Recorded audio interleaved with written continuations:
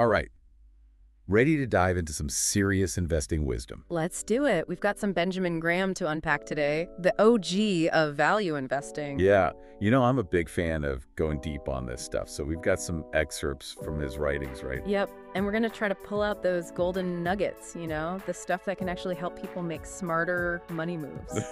Love that. Yeah. Because, everyone knows Graham's name, right? Everyone knows he was, Warren Buffett's mentor.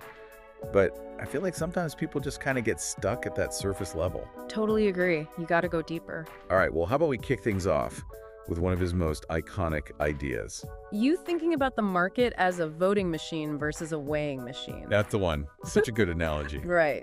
In the short term, the market can be totally irrational, driven by emotions and speculation. Oh, yeah. People just voting for their favorite stocks. Exactly. Like a popularity contest. That's the voting machine. Got it. So how do we shift gears to the weighing machine side of things? How can I find those hidden gems where the market is totally missing a company's real worth? That's where intrinsic value comes in. Ah, yes. Classic Graham. Right. He was all about looking beyond the stock price. He'd say, okay, what's this company actually worth? You got to dig into their financials, their business model, what makes them tick. So it's like being a detective almost, searching for clues the market's totally overlooking. 100%. And speaking of smart sleuthing, Graham's definition of an intelligent investor. Yes. Lay it on me. The intelligent investor is a realist who sells to optimists and buys from pessimists. Okay, I get the general concept.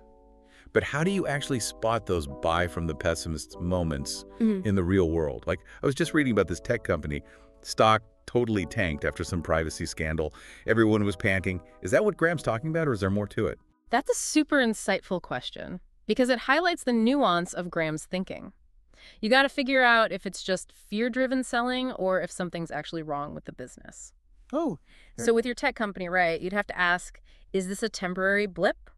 Or is their whole business model messed up because of this privacy thing? So it's not just about buying anything that's taken a hit. It's about understanding why. Absolutely. Separate the emotional reaction from the actual analysis. Now, another big thing with Graham is treating investing like a business. Yeah.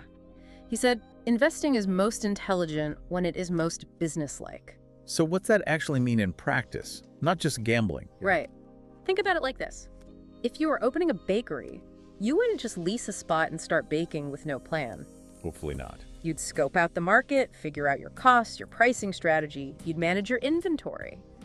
Investing needs that same level of thoughtfulness. Okay, so you're saying do your homework, folks. Exactly. And part of that homework is understanding and managing risk. Totally.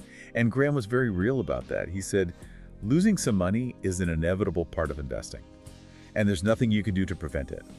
But to be an intelligent investor, you must take responsibility for ensuring that you never lose most or all of your money. Whoa. Right. It's about taking ownership. You can't control the market, but you can control how you react to it. So true. And a big part of that is not putting all your eggs in one basket. Right. Your diversification, super important. Absolutely. Now, Graham also had a really interesting take on measuring success, didn't he? Not just about beating the market. Yeah, it was more about setting your own goals, having the discipline to stick to your plan. That's a big one. Right, because so many people get trapped in comparing themselves to others, constantly checking how their portfolio is doing against some benchmark. And then they make all these rash decisions. Exactly. Their whole strategy goes out the window. It's like they're trying to win a race without even knowing where the finish line is. Love that analogy. Right. So before you even start, you got to ask yourself, what am I actually trying to achieve with my investments?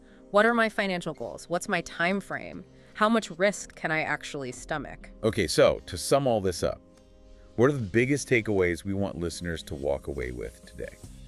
Let's see.